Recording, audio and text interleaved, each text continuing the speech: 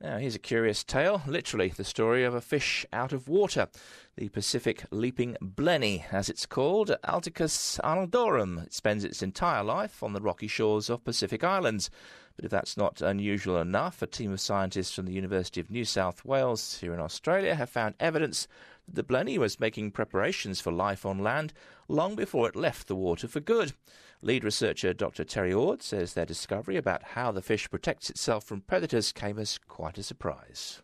Having a fish out of water on land is just such an unusual sight to begin with, but we found that they seem to be a little bit more adapted to life on land than perhaps we originally thought. So the evolutionary ancestors of these fish were obviously coming from the marine environment, and it seems that at least for being camouflaged to avoid being eaten by predators, those marine fish were almost pre-adapted for being camouflaged out on land as well to avoid predation from things like birds.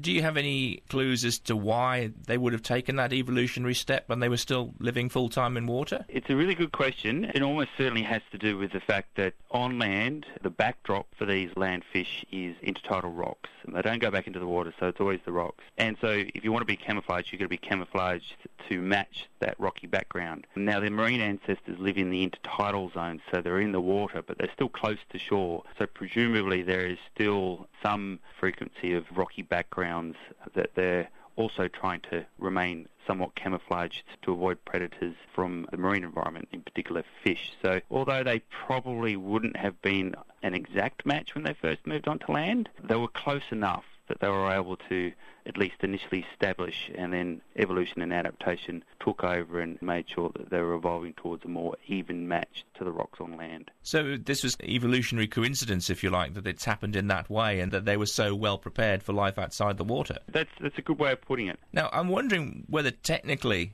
the blenny is a fish at all anymore. Yes, technically it is a fish because we classify organisms based on their evolutionary history and their phylogenetics and taxonomy. So nestled amongst all the other fish, now blennies are a very large family of fish. We have them throughout the Pacific and Australasia and throughout the world, really. And it just so happens that there are a few species out of this ginormous group. We're talking hundreds and hundreds of species here out of the whole group. But there's a handful of probably about half a dozen to maybe a dozen who have made this transition out onto land. When you see them on the island in the South Pacific or North Pacific, for example, Guam, they almost look like slugs hopping over the rocks, and it's only when you come up more closely that you see that, yes, they're definitely fish, and they happen to be out on the rocks and they're hopping around almost like frogs. But in all senses of the technical terms, they are definitely a fish, but they're obviously a very unusual fish because they have made this dramatic transition onto land. Does that mean that even as the evolutionary process continues, that they will always be fish? Depends on how far down the track you want to go. Now, way back in the late Devonian, a similar event happened at least several times actually, where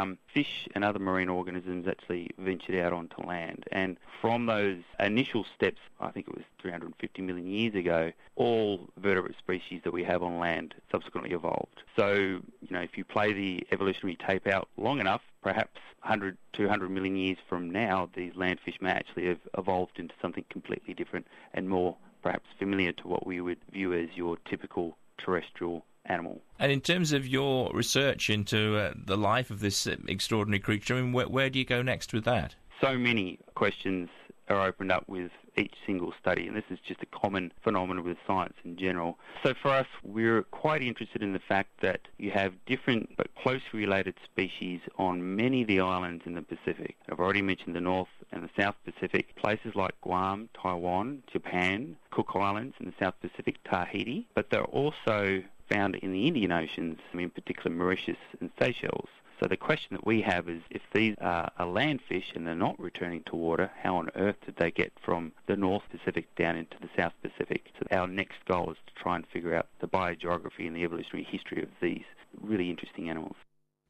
There you go, everything you ever wanted to know about the Pacific leaping blenny, courtesy of Dr. Terry Ord there from the University of New South Wales.